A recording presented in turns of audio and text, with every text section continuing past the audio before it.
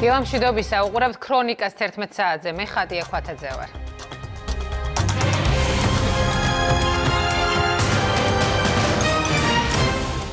დღეს თელავში საქართველოს არჩეული პრეზიდენტის სალომე ზურაბიშვილის ინაუგურაცია გაიმართება.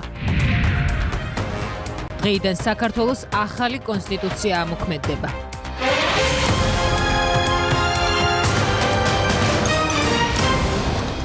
თელავის საქართველოს რიგით მეხუთე და პირველი ქალი პრეზიდენტის ინაუგურაციისათვის ემზადება. რამდენიმე საათში სალომე ზურაბიშვილი ფიცს დადებს და უფლებამოსილების შესრულებას ოფიციალურად შეუდგება. სოფო ბერიძე მუშაობს დილიდან კახეთში, ერეკლე მეფის სასახლის ტერიტორიაზე, იქ სადაც ეს ცერემონია უნდა შედგეს დღის 3 საათზე. სოფო, იგრძნობა თუ არა თელავში ამ ცერემონიისთვის მზადება და განსაკუთრებული განწყობა?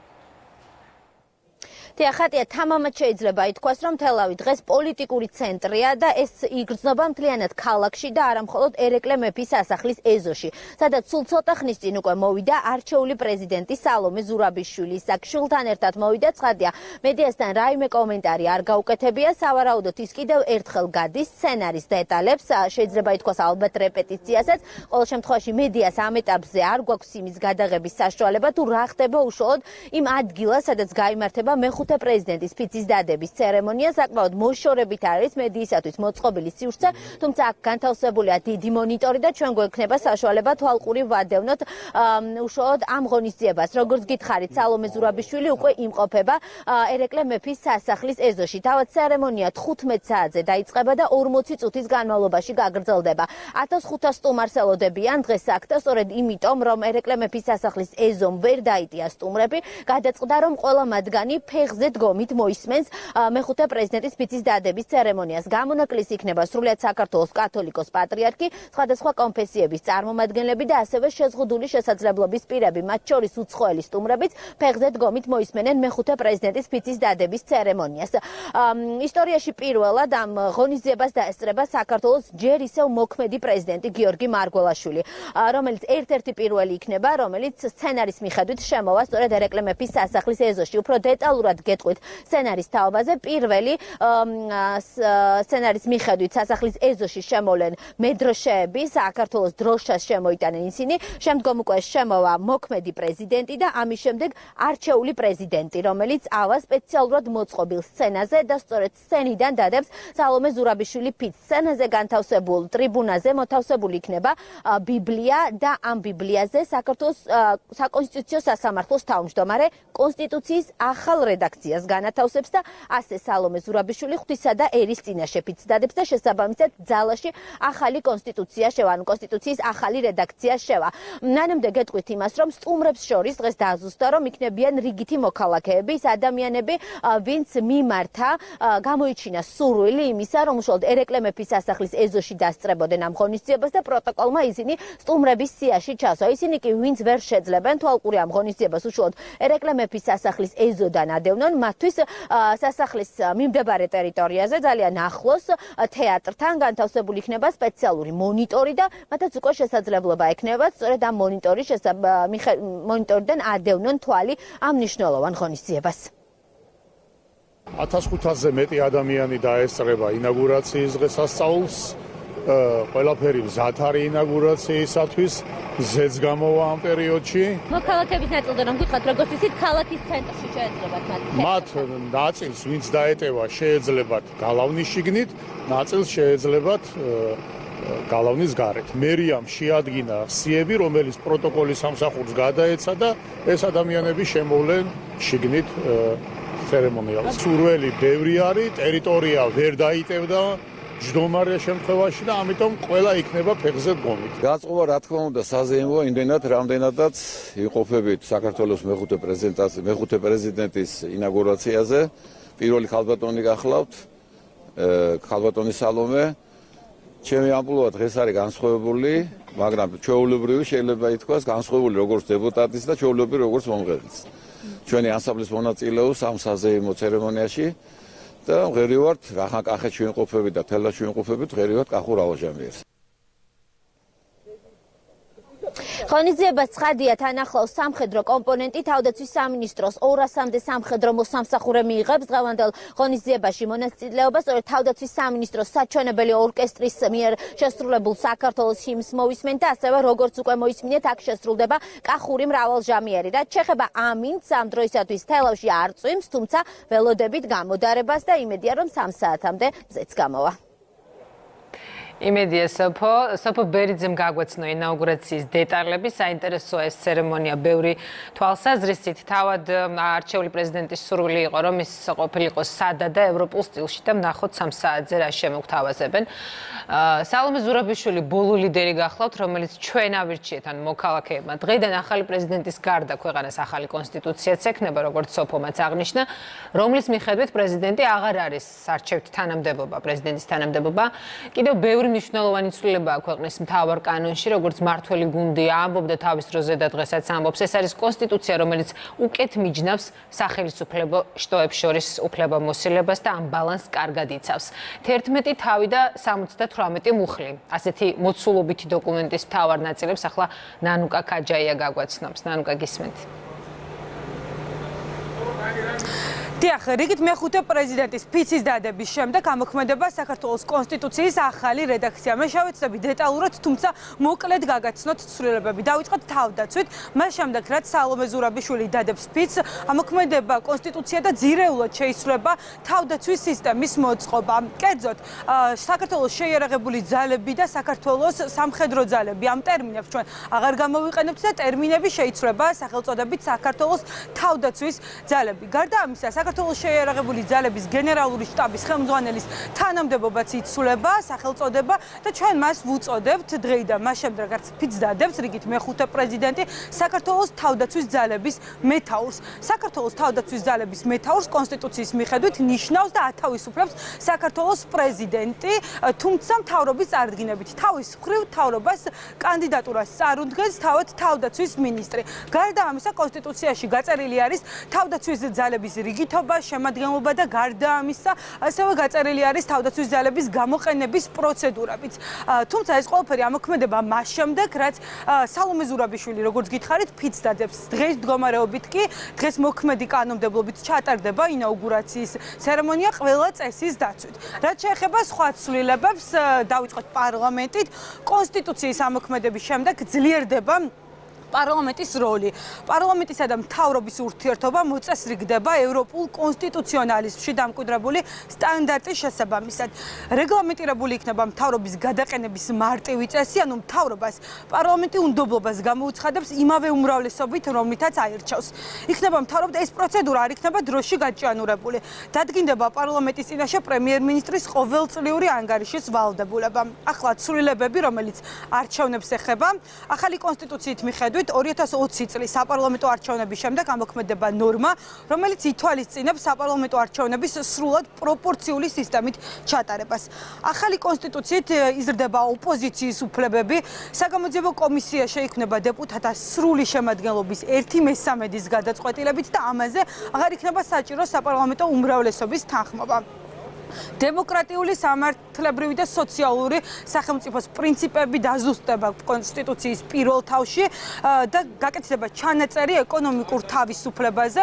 რაც შეეხება ადამიანის უფლებებს, საკონსტიტუციო სასამართლოსა და საერთაშორისო პრაქტიკის გათვალისწინებით მნიშვნელოვნად დაიხვეწება ადამიანის ძირითადი უფლებების მარეგულირებელი ნორმები, გაკეთდება ჩანაწერი გენდერული თანასწორობის, შეზღუდული შესაძლებლობის მქონე პირთა უფლებების რეალიზაციისთვის. ახალ კონსტიტუციაში გათვალისწინებულია კლასიკური საპარლამენტო მოდელის ისეთი სახასიათო თავისებურებები, როგორც არის პრეზიდენტის არაპირდაპირ წესით არჩევა. ბოლოჯერ ავირჩიეთ საქართველოს მოქალაქეებმა პირდაპირ წესით პრეზიდენტი. სხვათა შორის საინტერესო არის ის, რომ ვენეციის კომისიას აღნიშნულ საკითხთან დაკავშირებით შენიშვნები არ ქონია.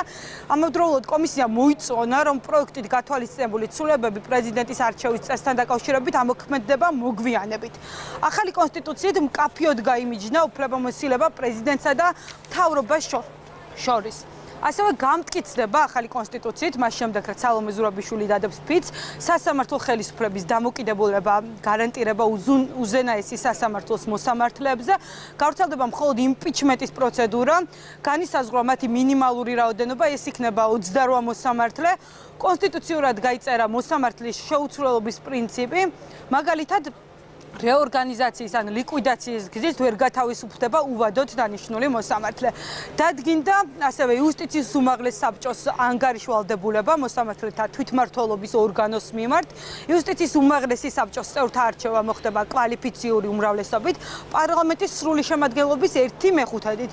იუსტიციის უმაღლეს საბჭოს ენიჭება უზენაესი სასამართლოს წევრთა წარდგენის უფლებამოსილებაც. პროკურატურის როგორც აღმასრულებელი ხელისუფლებისაგან დამოუკიდებელი უწყების სტატუსიც განისაზღვრა კონსტიტუციით. პროკურატურა ჩამაყალიბდება დემოკრატიულ ორგანოდ, ის ყოველწლიურად წარუდგენს პარლამენტს თავის საქმიანობის შესახებ ანგარიშს. იმპიჩმენტის პროცედურა გავრცელდება გენერალურ პროკურორზეც. პროკურორი ყოველწლიურად ანგარიშით წარდგება პარლამენტის წინაშე.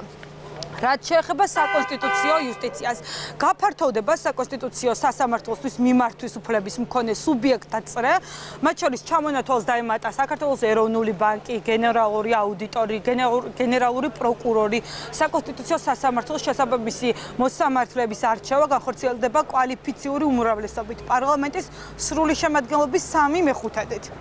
ასევე გეტყვით სახალხო დამცველის ინსტიტუტთან დაკავშირებით ძლიერდება ეს ინსტიტუტი დამოუკიდებლობის გასაძლიერებლად მისი დამოუკიდებლობის გასაძლიერებლად უფლებამოსილების ვადა ნაცვლად 5 წლისა განისაზღვრა 6 წლით მისი არჩევა განხორციელდება 3/5-ის უმრავლესობით ხოლო ერთ იმავე პირის ზედიზედ ორჯერ ომბუდსმენად არჩევა არ იქნება შესაძლებელი ანუ ერთხელ როცა ავირჩევთ ომბუდსმენს მეორედ იგივე ადამიანს ვეღარ ავირჩევთ ომბუდსმენად ადგილობრივი თვითმმართველობის მარეგულირებელი თავიც არის დახვეწილი და მასში რეგლამენტირებული გარანტიები არის აღდგენილი თვითმმართველობის განხორციელების უფრო მაღალ ევროპულ სტანდარტად არის მოქცეული ასევე დაინერგა კონსტიტუციის გადასინჯვის ერთ-ერთი ყველაზე სრულყოფილი წესი და ამ წესს ვიცნობთ როგორც ეგრეთ წოდებული სკანდინავიური მოდელი რომელიც ითვალისწინებს საკონსტიტუციო ცვლილებების განხორციელებისთვის ორი მოწვევის პარლამენტის მხარდაჭერას რაც შეეხება თავდაცვასთან დაკავშირებით ვცლად მოგახსენეთ რომ იცვლება ტერმინოლოგია და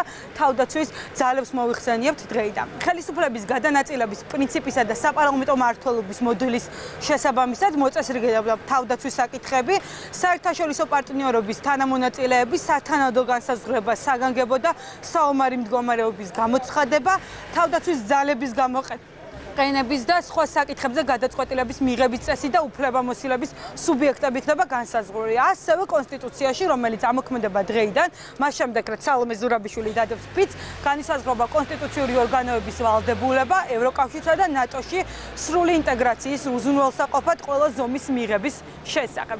ეს არის ის ძირითადი ცვლილებელი, რომელიც შედის კონსტიტუციაში, რომელიც ამოქმედება მას შემდეგ, რაც რიგით მეხუთე და ამავდროულად პირველი ქალი პრეზიდენტი დადებს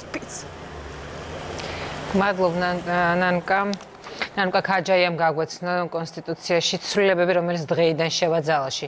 საქართველოს მეხუთე პრეზიდენტის ინაუგურაციას 1500-ზე მეტი სტუმარი დაესწრება. მსოფლიო ლიდერთა ნაწილი ქვეყანას გუშინ ეწვია. ცოტა ხნის წინ ჩამოვიდა საქართველოში პოლონეთის დელეგაცია და მარიამ ქართველიშვილი გვერდება აეროპორტიდან. დიახ, ხატია, პირველ რიგში გეტყვით, რომ სულ რამდენიმე წუთის წინ დაეშვა სომხეთის პრეზიდენტის არმენ სარქისიანის თვითმფრინავი და სწორედ ამ წუთებში მიმდინარეობს დახვედრის ცერემონია. სომხეთის პრეზიდენტს პირადად ხვდება საგარეო საქმეთა მინისტრის მოადგილე, ასევე წუთიწუთზე ელოდებიან აქ სერბეთის ეროვნული ასამბლეის სპიკერს, სულ რამდენიმე წუთის წინ დაეშვა ასევე აზერბაიჯანის დელეგაციის თვითმფრინავი. ცნობილია, რომ ინაუგურაციის ღონისძიებაში მისაღებად პირადად ჩამოდის აზერბაიჯანის პარლამენტის სპიკერი ოქტაი ასადოვი. მანამდე კი უკვე ჩამოვიდნენ პოლონეთის დელეგაციის წარმომადგენლები. ცნობილია, რომ პოლონეთის დელეგაციის წევრებს შორის არის სენატის მარშალი და ასევე პოლონეთის პრეზიდენტის ადმინისტრაციის ხელმძღვანელი, მათ საგარეო საქმეთა მინისტრის მოადგილე მიხეილ ნინუა დახვდა პოლონეთის დელეგაციის წევრები უკვე როგორც უკვე გითხარით საქართველოში არიან და მიიღებენ როგორც ინაუგურაციის პროცესში ღონისძიებაში მონაწილეობას, ასევე ამ ღონისძიების ფარგლებში დაგეგმილ ორმხრივ შეხვედრებში, როგორც პოლონეთის სენატის მარშალმა განაცხადა, მას იმედი აქვს, რომ ორ ქვეყანას შორის ურთიერთობა კიდევ უფრო გაღრმავდება და ასევე პოლონეთის პრეზიდენტის გზავნილებზეც ისაუბრა. Ჩემთვის ძალიან დიდი პატივია და სასიამოვნო ფაქტი, რომ ვიმყოფები საქართველოში. ძალიან გვიხარია, რომ მივიღებთ მონაწილეობას საქართველოს მეხუთე პრეზიდენტის ინაუგურაციაში. მე როგორც პოლონეთის სენატის მარშალი, ასევე პრეზიდენტის კანცელარიის წარმომადგენელი ჩამოვედი და მიგვაჩნია, პოლონეთის სტრატეგიული პარტნიორია. ჩვენი ურთიერთობები კარგად არის განვითარებული და იმედი მაქვს, რომ ახალი პრეზიდენტის პირობებშიც ჩვენი ურთიერთობა გაღრმავდება. პოლონეთის პრეზიდენტიც ანჟეი დუდაც გამოთქვამს ამის დიდ სურვილს, რომ ეს ურთიერთობები უკვე პრეზიდენტო დონეზე უფრო გაღრმავდეს და განვითარდეს.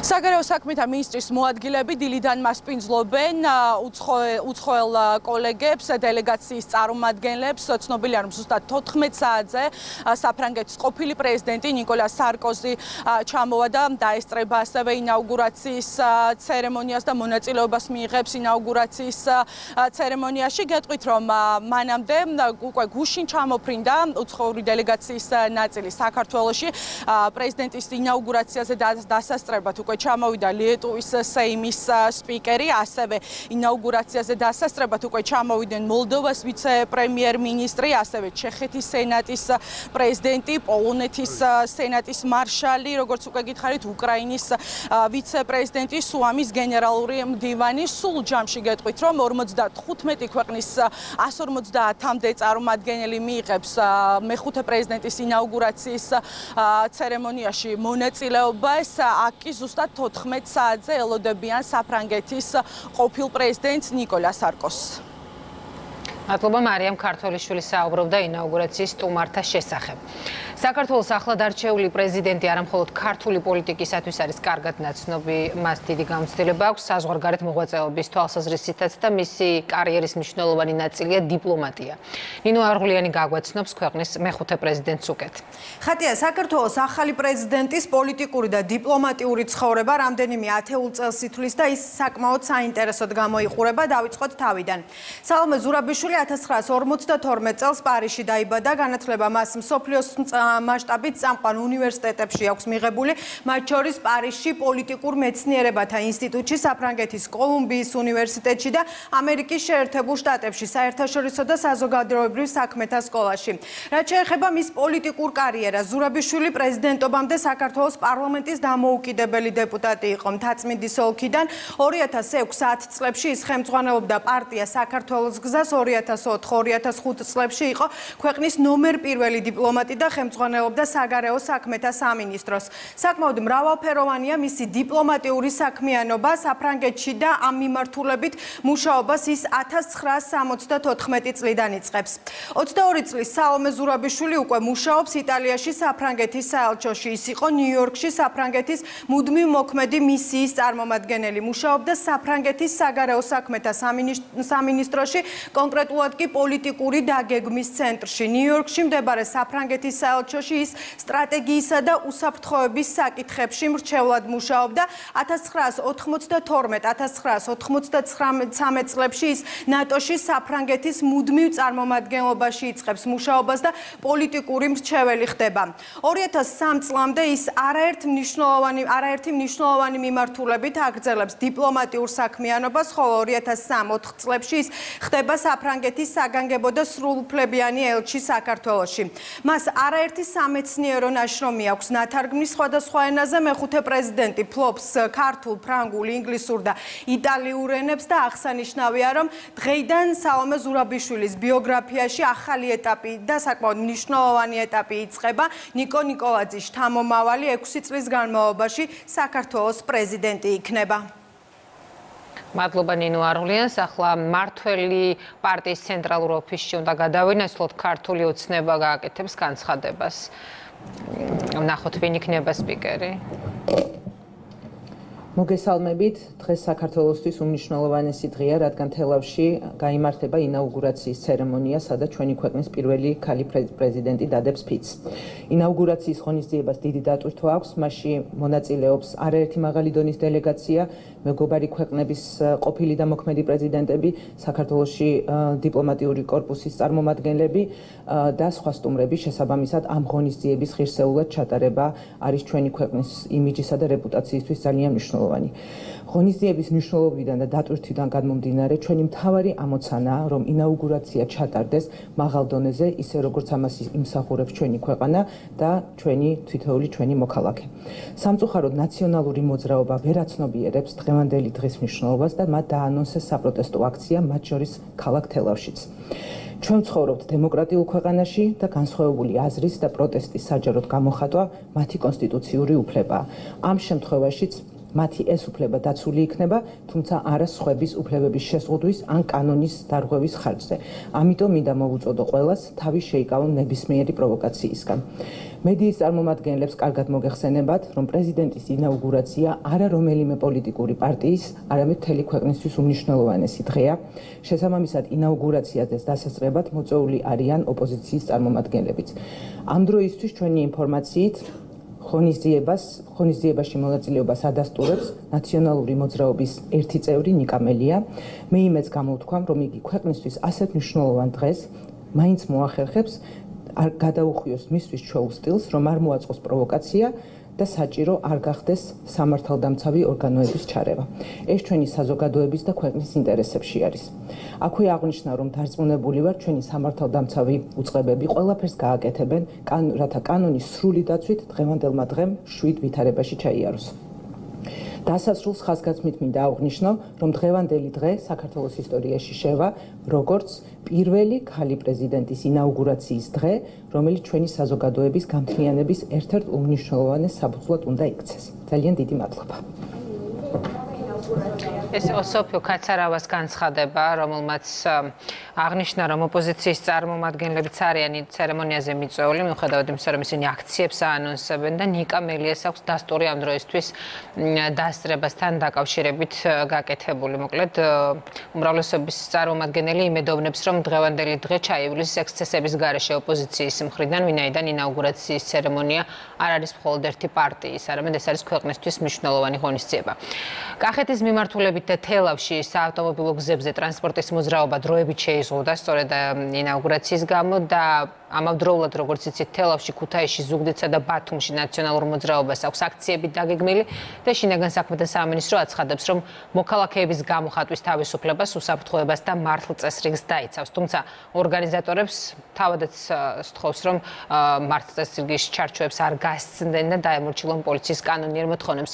უწყება განმარტავს, რომ საპროტესტო მსვლელობის და აქციების მიმდინარეობისას სამართალდარღვევის ნებისმიერი ფაქტი პოლიციის მიერ კანონის ფარგლებში დაუყოვნებლივ იქნება აღკვეთილი.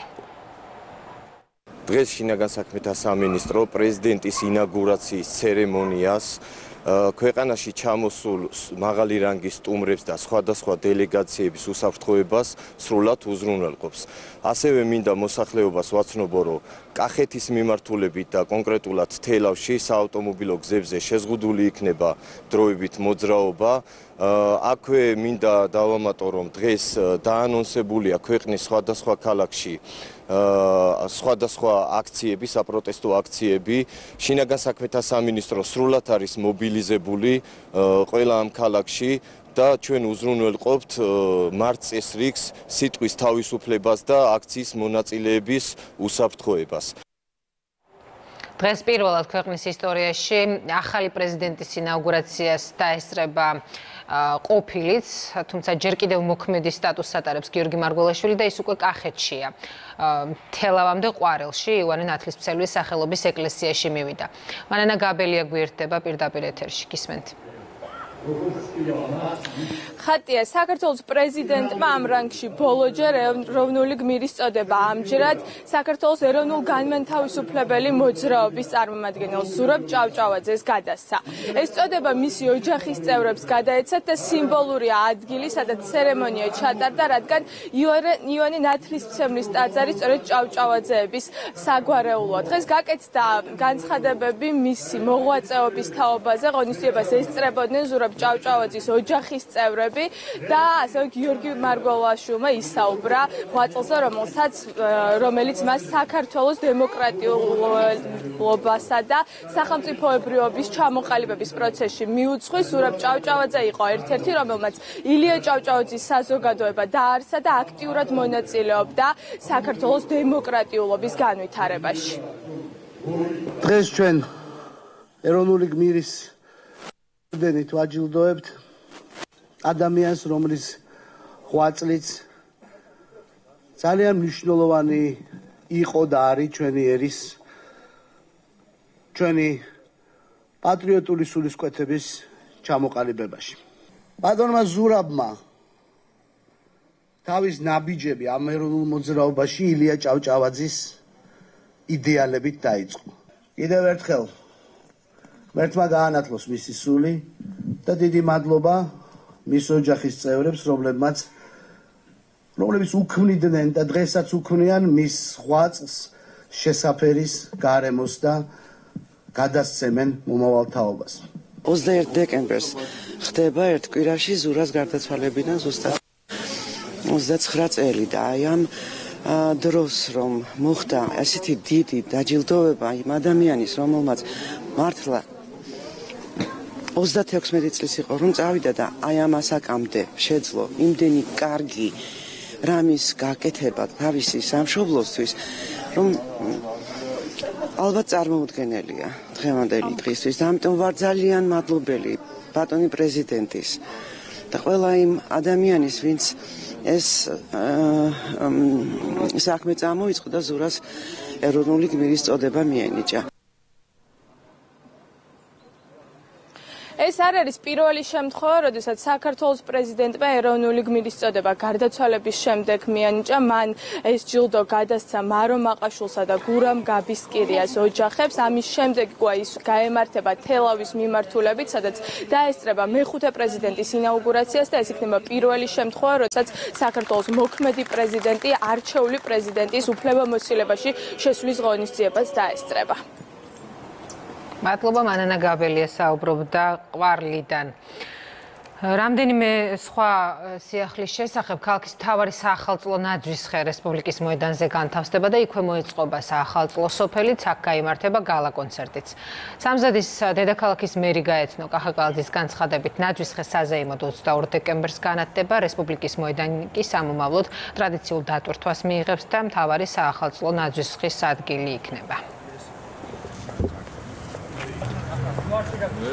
აქვე იქნება განთავსებული საახალწლო სოფელი და საკმაოდ საინტერესო იქნება ნაძვისხის ანთების ღონისძიება. მინდა მოვუწოდო ყველას, პატარებს, დედებს, მამებს, ბებიებს, ბაბუებს მობრძანდნენ და წამოიყვანონ თავიანთი შვილები, შვილიშვილები და ერთად ავანთოთ საახალწლო ნაძვისხე 22 რიცხვში. რესპუბლიკის მოედანზე ერთიანდება მთავარი ნაძვისხე, საშობაო სოფელი, გალა კონცერტი და ეს იქნება, ეს მიიღებს ასე თქვა ტრადიციულ სახეს. ნიკუშაშვილიძის დადგმა იქნება მიშა მდინარაძის მუსიკაზე, რომელიც სპეციალურად ამ დღისთვის დაიწერა და ძალიან ბევრი მსახიობი არის ამაში ჩართული, ასევე 82 არაჩვეულებრივი ნიჭიერი ბავშვი, რომელიც მუსიკალურად გააფორმებს სხვადასხვა მუსიკოს შემსრულებლები და არა მარტო ბავშვებისთვის უნდა იყოს ეს ყველაფერი საინტერესო, არამედ დიდებისთვისაც.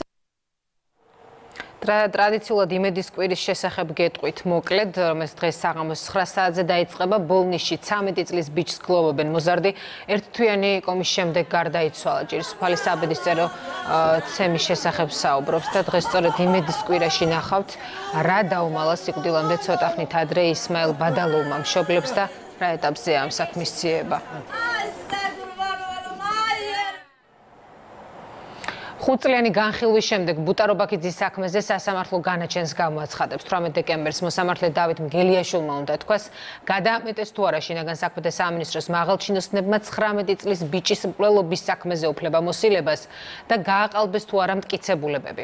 სამართლებრივი შეფასება 14 წლის შემდეგ რეზონანსული საქმის მასალები, ბრალდებული აღიარებითი ჩვენება და თვითმხილველთა ნაამბობი. რა შედეგს ელის სახელმწიფო ბრალდება და დაზარალებული ოჯახი, ესაც გახლავთ ირაკლი ჩიხლაძის საავტორო გადაცემის ერთ-ერთი მთავარი თემა, რომელიც დღეს საღამოს 9 საათზე დაიწყება.